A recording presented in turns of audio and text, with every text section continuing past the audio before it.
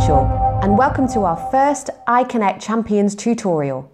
I'm your iKonnect Champion coach, and I'll be showing you how to manage your own department page as an iKonnect Champion. I'm excited to start, so shall we go?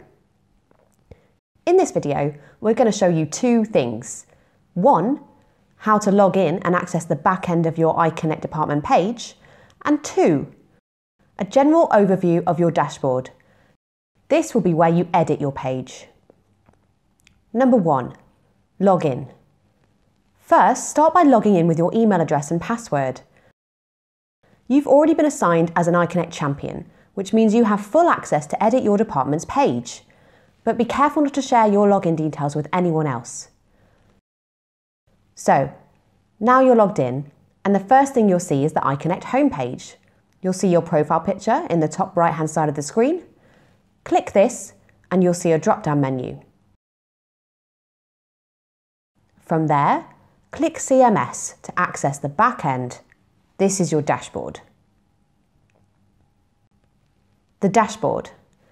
The dashboard is the place where all your tools are to edit your page.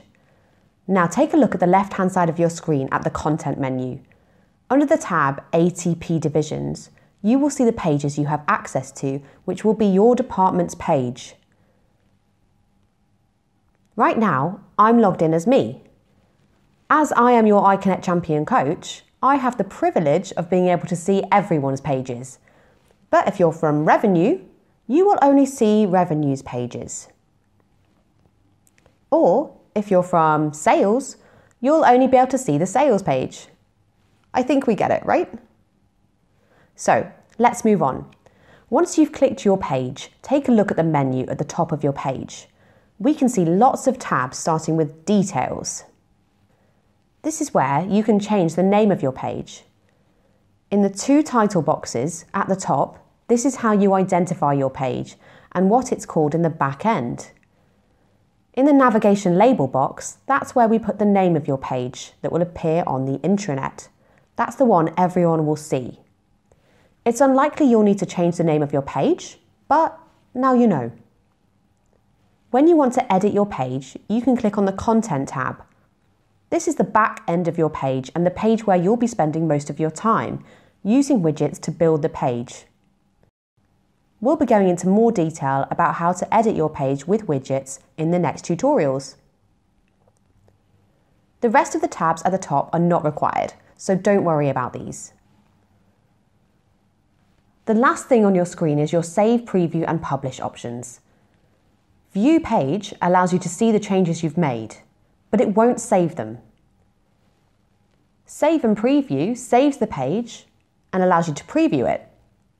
From here, you can also see how your page will appear on tablet and mobile devices. If you like what you see, click the Publish button on the top right. If you don't want to preview your changes and you're sure how it looks, simply click Save and Publish.